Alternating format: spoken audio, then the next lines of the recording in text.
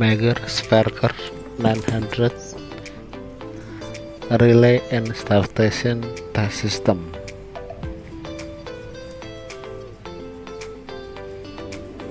Test power on,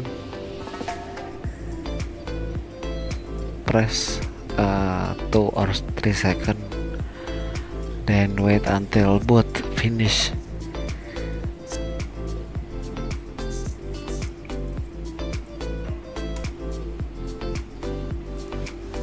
Okay, now we can see the output current E1, E2 and E3, V1, V2, V3 and aux or U4. Then binary output and binary input, extra timer, start stop, ampere current measure and voltage measure, USB and LAN and connector ground. Okay, finish. Now we can set the E1 measure, E1 output red to the red and black to the black. So we can measure the output current from internal measurement. Is set 5 ampere. Okay, then play. Okay, we will see here on both 5 ampere AC in E1. Let E1 on and 5 ampere current measure.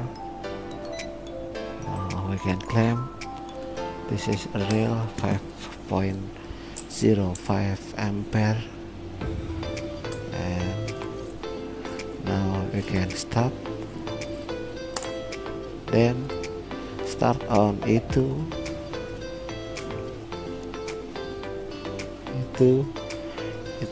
same set 5 ampere, set to the 5 ampere, and now we can play and see the current meter 5, also 5 ampere AC. Yes,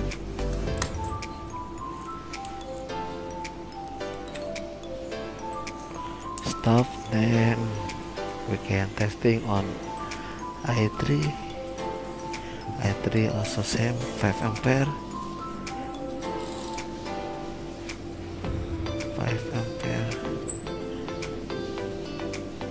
off.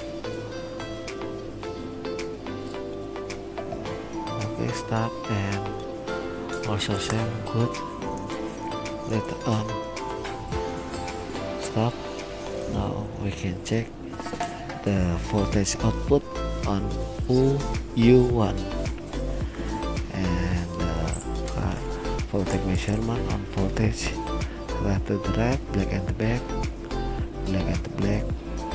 Now we can check O1. We can set the 100 volt AC, play.